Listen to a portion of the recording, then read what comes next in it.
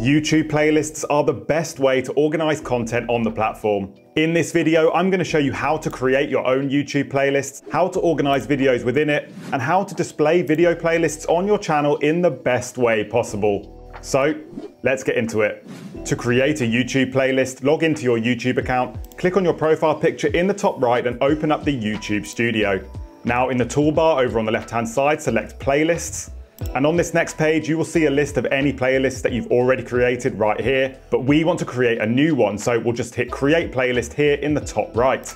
Now we can add a playlist title, so I'm just going to call mine Awesome Playlist. And underneath in this drop-down menu, you can choose from the visibility options. Public means that the playlist will appear on your channel straight away and everyone will be able to see the contents. Unlisted means that only people with a link can view the playlist. And private keeps it for your eyes only. I'm going to make mine public and hit create. So as you can see, that new playlist has just appeared at the top of the list. And if we click on it, it opens up and you can see there are currently no videos in it. And before we add some, you can edit the name of the playlist here over on the left-hand side by clicking the pencil next to the title. Under that, you can change the visibility settings once again. This arrow lets you share your playlist by copying the link or sending it through a specific platform. And we'll come back to these three dots in a second because underneath you can also fill out a description. And this is going to be a really good spot to add some keywords like you would with a normal video upload. And it is sometimes possible that your playlists will appear in Google or YouTube search. So this can actually be a great way for your videos to get discovered. Now clicking on those dots opens up this next menu. At the bottom you can choose to delete your playlist. Above that, you've got some playlist settings. The next option up allows you to collaborate, so you can allow other users to add videos to your playlist. And finally, at the top, you can choose to add videos.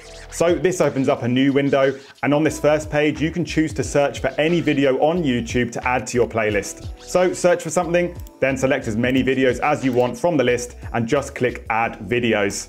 In this next tab, you can paste any YouTube URL to add a video to your playlist. And it's also worth knowing that you can add YouTube videos to your playlists from the watch page itself. So if you're browsing YouTube and you find a video that you want to add to your playlist, just select the Save button under the video window and click on the playlist that you want to add it to. And finally, on the last page of this menu, you can choose to add your own YouTube videos to a playlist. But just another thing to bear in mind is that you can only add public or unlisted videos to a playlist. And if you do add unlisted videos to one, they will appear publicly in the list. So I'm going to select a few videos like this, then hit Add Videos. And as you can see, all of the videos that I've selected have now appeared in the list.